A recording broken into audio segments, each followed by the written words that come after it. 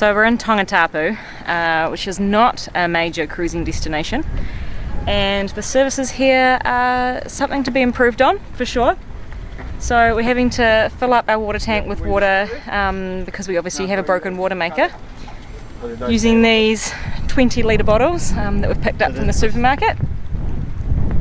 And the boys are busy pumping fuel down the back end of the boat with big 200-litre diesel tanks.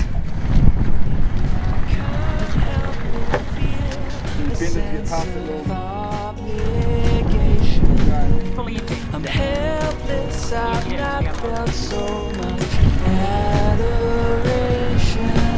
I just hope you're doing fine. Who knows, one day you might be mine. But for now, Maggie Brown. Oh. Can't spill that precious water. 5. Woo. Well, we're finally all finished. We've cleared out of Tonga. We've filled up with diesel, filled up with water, as much as we need anyway.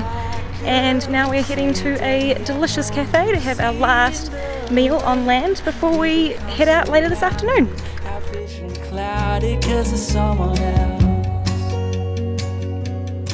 So we're just preparing for our 1,100 nautical mile crossing from Tonga to New Zealand. Super excited. We are finally going home. This is our last stretch. We have got 2 awesome crew joining us, Willie and Tim, and we're heading off this evening because it's about 260 nautical miles to Minerva Reef, which we are hoping to stop off at if the weather allows. So it's about a day and a half sail, so we're going to leave this evening once it gets dark after dinner, and hopefully arrive first thing in the morning in a day or so. One day you might be mine, but for now, Maggie Brown, I'll just miss you. But for now, Maggie Brown, I'll just miss you.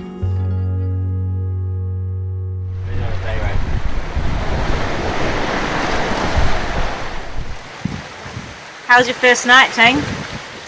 Epic. Yeah, first experience of offshore yachting, doing Outside of land? shift work, and yeah, outside of land. Had a great couple of sleeps actually. Slept like a baby. Nice. It was taken to the helm like an absolute natural. Yeah, oh yes, very much enjoying it.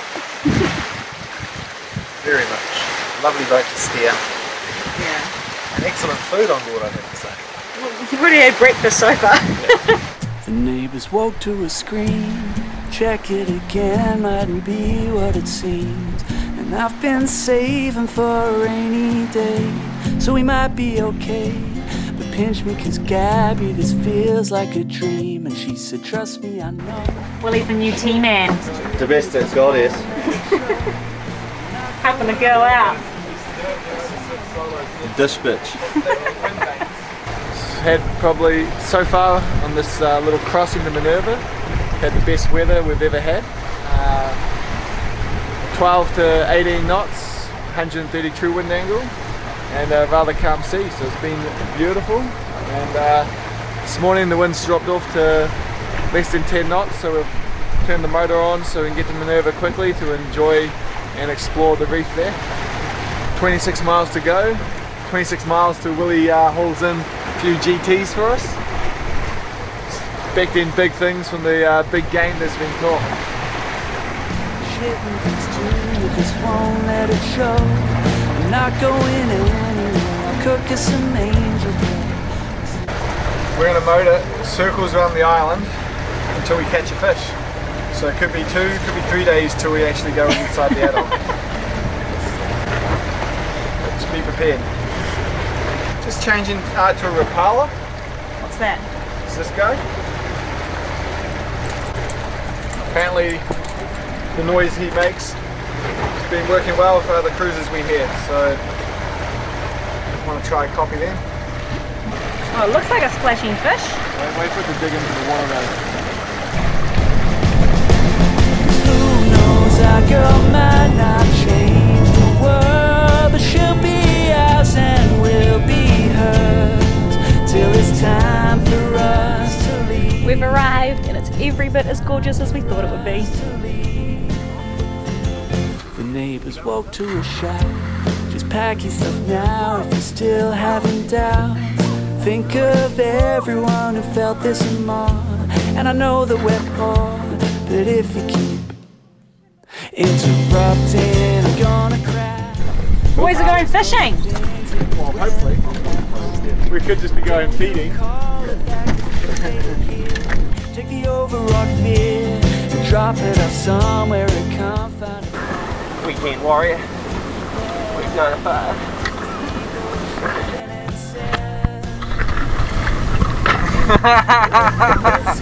Oh shit.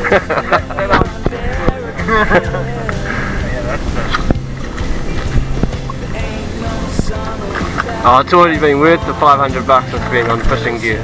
Know it all, but I love you, you fool. Why don't we focus on that? What do you got, Willie? Blue trevally. About to fillet it. Probably make a hash job. Says they missed getting it on the camera because they were all a little bit too excited. Too shocked, honey, too shocked. Too shocked. We did not expect to catch a fish. She's a beauty.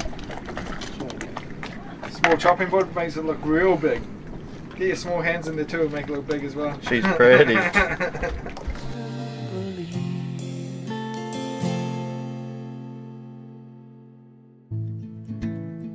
When I wake up, well I know I'm gonna be the girl who wakes up next to you.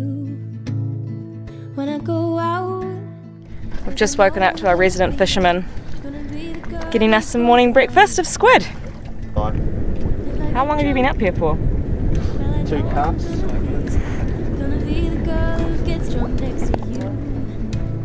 And if I haver, hey I know I'm gonna be the girl. Boy's got all this fancy gear and Adam's just got a bit of nylon. And a squid. Like lure. Proper squid lure. Oh, but this is like slimy what's on my face. It's not salt water. Isn't it? Look Oh. at it. Ah, he's literally shot me in the face. I got squid juice all over it. All over your right chest. I see it. It's like glue. It's not like neurotoxin. This guy's really jizzing out everywhere. Look at him go. Whoa, Adam, what have you done? Oh, look at that. Oh my god. How they can fire that stuff out? He's still juicing. Stop inking, mate. So fatty. I can't believe how far he can fire that stuff. I've still got it on my face. I'm pissed off. Look at this. Look at it. Look at that. Oh, it's incredibly effective, huh? Made for purpose. 3. 3 lovely little squid. Big squid. Big squid actually, aren't they? I'm pretty sure this one is a cuttlefish or a squid because it's got in here a bone, a backbone of some sort. But Which we have to cut out. yeah, we can't eat it. Come on, bone. There. Wow. Can't eat that.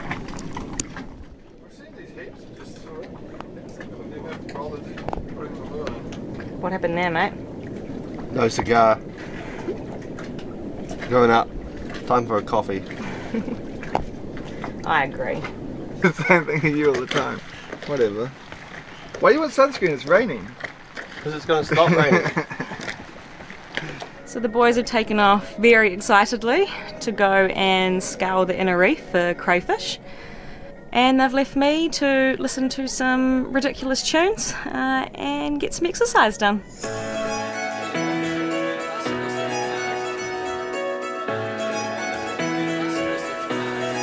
Give me that sunshine, sunshine. Give me them good times. That's what we got, Han. Woohoo! This big boy He's massive. and his friend. Oh my goodness. Look at this big boy. first crayfish we got in Minerva, and it's a monster. Very happy with that. One more in the bucket out back. I'm just going to cook this guy up first, and then hopefully get some more. It's all nice beautiful sand out here. Then the reef pops up to about a 1 or 2 meter ledge, and there's long caves that go all the way into the reef, and there's lots and lots of these sitting in all the caves. Some of them impossible to get, like the cave gets too narrow to get your body in, and so that you can see these huge crayfish hanging out at the back and you just can't get to them. But this guy, he was in a rather deep cave that I could crawl in and get all the way to him, so he hit in the wrong spot.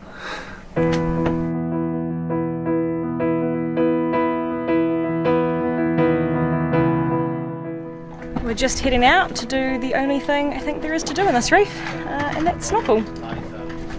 Geared up, ready to go. Had to go for a snorkel. Oh, she's a bit tight. It's the boat diet.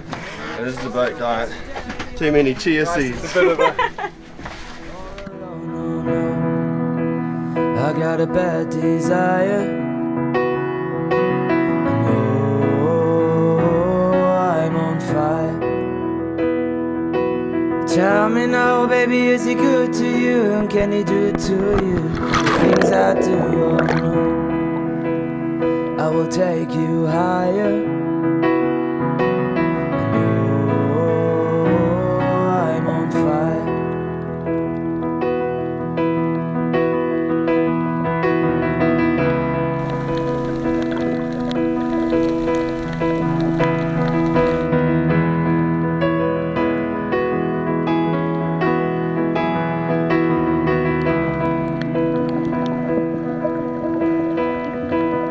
Sometimes it's like someone took a knife, baby, edging dull, and got a 6-inch rattle through the middle of my soul.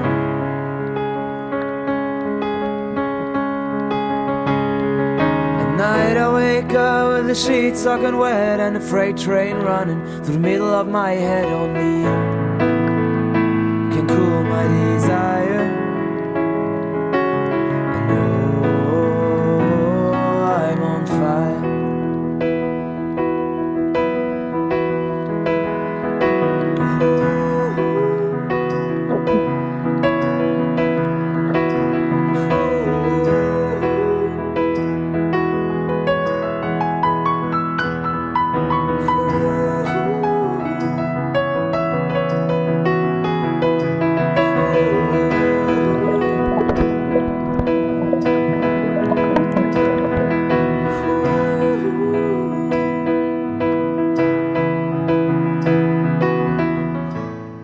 Minerva Reef is approximately 3 miles in diameter and sits 250 nautical miles south of Tonga. Its ownership is under current dispute, and cruisers often frequent it for its turquoise waters, rich sea life, and that feeling that you truly are in the middle of absolute nowhere.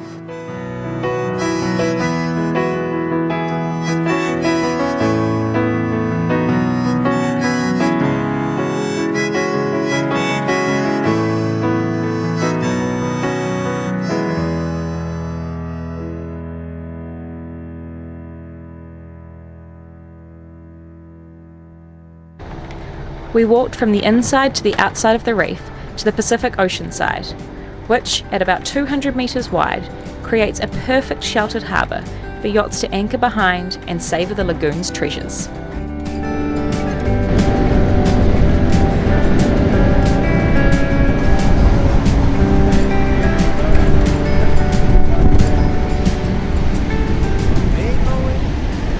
New Zealand, somewhere over there.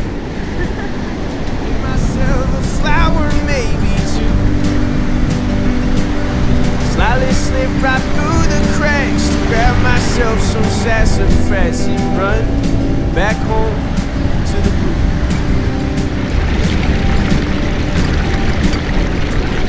When I got home, well, I got high as hell. Found myself entranced in a magic spell. What was at my fingertips, I knew I best not let it slip away. Sitting here patiently in Minerva. The forecast has strong southwesterlies at the moment, so we're tucked up here in 20 to 25 knots, rather comfortable. So the forecast at the moment has a little push of strong breeze from the southwest come through, and that's going through right now. It should be gone by the morning, so we plan on departing on Thursday the 1st of November. We will be heading pretty much due west, trying to get as much westing as we can before there's a second push with this low pressure system, and the further west we are, the more east the breeze will be, so hopefully we can get a couple 100 miles west. Second push will come through, we'll be able to take that, and as that push turns, we'll be able to turn and start heading southwest and then south towards New Zealand. Overall, be a little bit uncomfortable the first 24 hours with a little bit of upwind or just a little crack sheet. Then after that we'll be plain sailing with reaching and motoring, so nothing too stressful, nothing too uncomfortable. So it should be a rather pleasant trip, which will hopefully allow us to catch lots of fish and maximise the entertainment without feeling a little bit ill.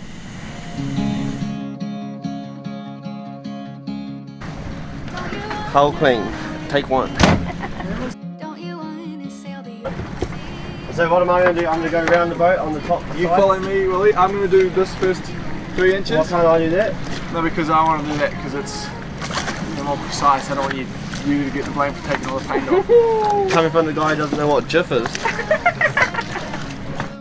We had to make sure our hull was spotless before entering New Zealand waters for biosecurity reasons, so Minerva was the perfect spot to get her ship shape. I've been searching for the one thing I could hold without letting go. Could you be the one I could hold without letting go? Could you be the one I could hold without letting go?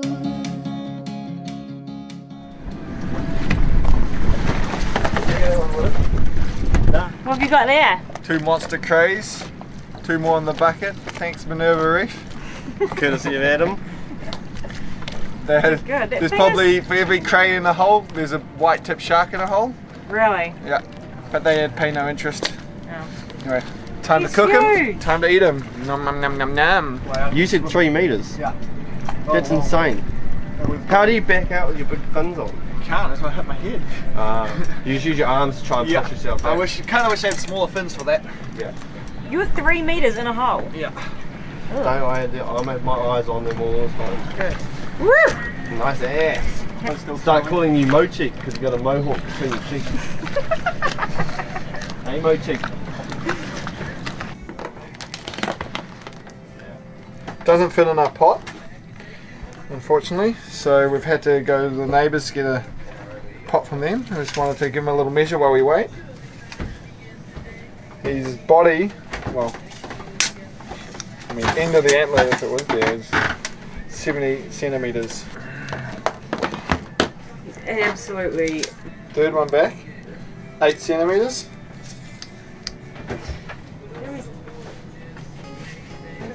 There we go.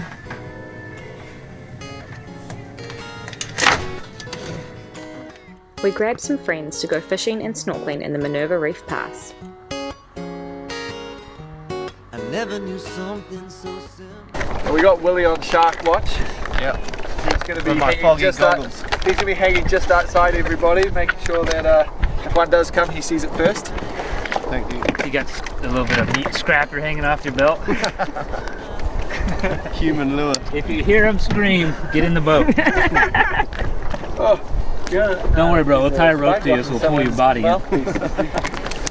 Me in. I wanted the sunshine.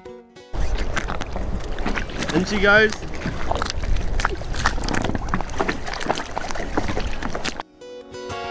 It was tied to the night by chain. So now I'm begging the ocean to swallow me whole. 'Cause I can't take the notion of letting you go.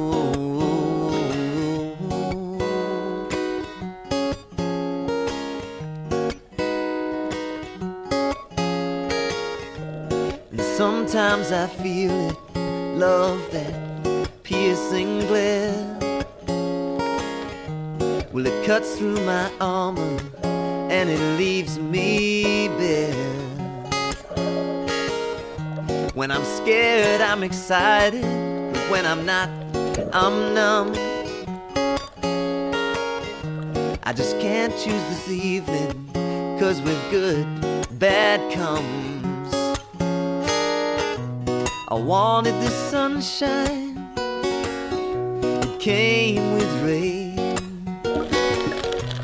I wanted the daylight, it was tied to the night by chain. So now I'm begging the ocean, won't you swallow me whole? 'Cause I can't take the notion of letting you go and being by myself. And what if I can't dream of anyone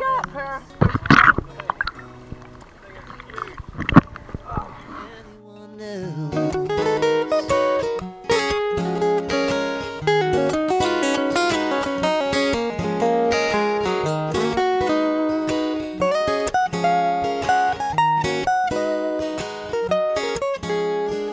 So there's one little stretch of sand that pokes its head above the water 1 or 2 hours either side of low tide. So we have organised a potluck for all the boats in the reef to head over there about 5 o'clock and spend some quality time together before we all shoot our way over to New Zealand. What have we got, chefs? Well, we got carrotfish. We got fish. We have a coconut coriander. What do you got there, Tim? And what we have here is olive oil, salt and pepper, garlic, tomato and parsley to dress. We're ready for the barbecue.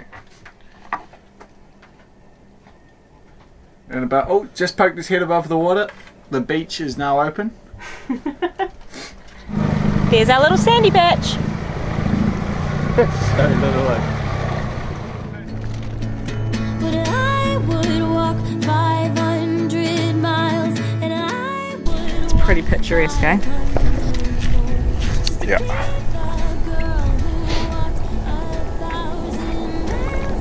This is glamour.